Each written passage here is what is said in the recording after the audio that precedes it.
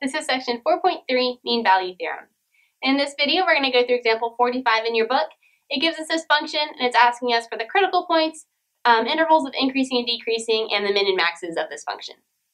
Okay, but what makes this problem especially tricky, or makes it especially tricky, is that it has trig functions in it.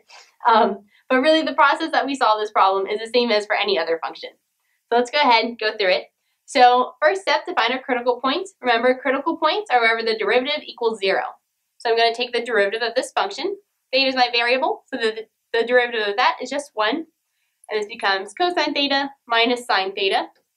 And now for my critical points, I just set this equal to 0. And this is where the problem becomes difficult because we don't really solve this the way we would a normal equation. What I'm going to do is I'm going to take my trig functions over to one side, and that'll give me sine theta minus cosine theta is equal to 1. And from here, you just kind of need to think of your unit circle values. So remember, we're looking wherever sine theta minus cosine theta equals 1. Well, if you remember, at every 90-degree value, at 0, pi over 2, pi, so on, my coordinate values for sine and cosine are either 0 or 1. So I'm just going to think through each of those angles and see which one works for this equation. So for example, let's say that we had theta equals 0. At 0, sine is equal to 0, minus cosine is 1, 0 minus 1, negative 1, that doesn't work. Okay, let's move to the next one though. At pi over 2, sine is 1, cosine is 0, 1 minus 0 gives me 1, that works. Now we try pi. I have 0 for sine, minus a negative 1 for cosine, gives me 1, that works.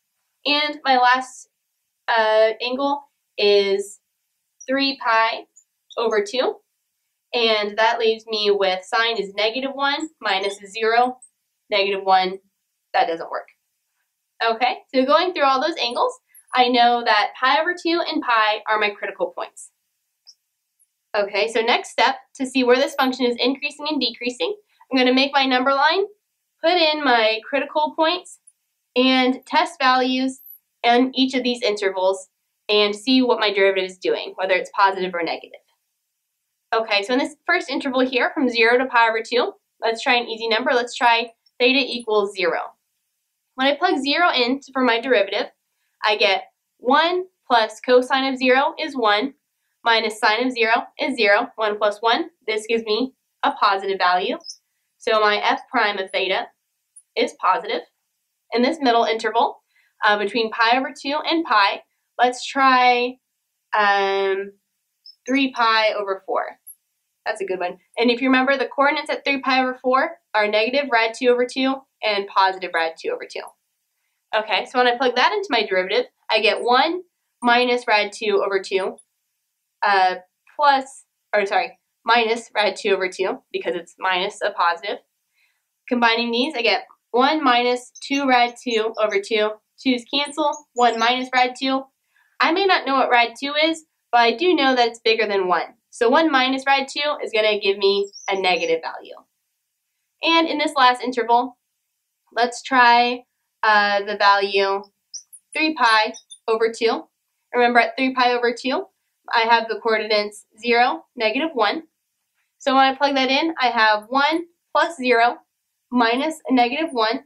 That'll be 1 plus 1. This will be a positive value again. So in this interval, my derivative is positive. Okay, so I have all those signs. Now I'm going to say what f of theta is doing, what my original function is doing on these intervals. When the derivative is positive, that means that my original function is increasing. So when it's negative, it's decreasing. And over here it's positive again, so my original function is increasing.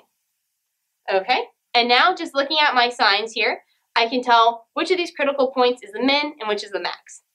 So here, since I'm going from increasing to decreasing, I know that this critical point, pi over 2, has to be a max.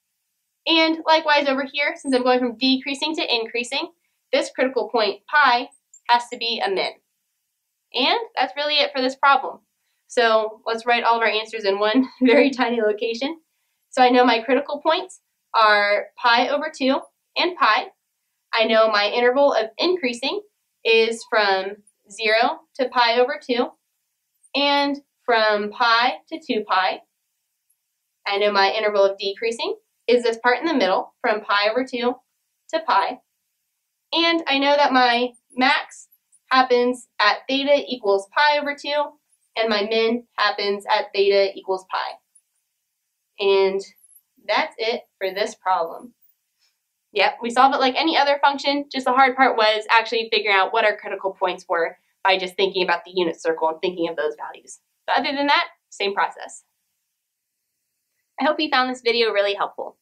The concepts covered in this video are true no matter what calculus class you're in, but all the sections and problems I referenced were from this textbook right here. And remember that if you're a registered Baylor student, we offer free tutoring on the first floor of Sid Rich.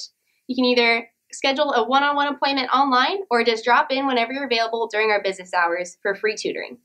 For more information, feel free to visit our website.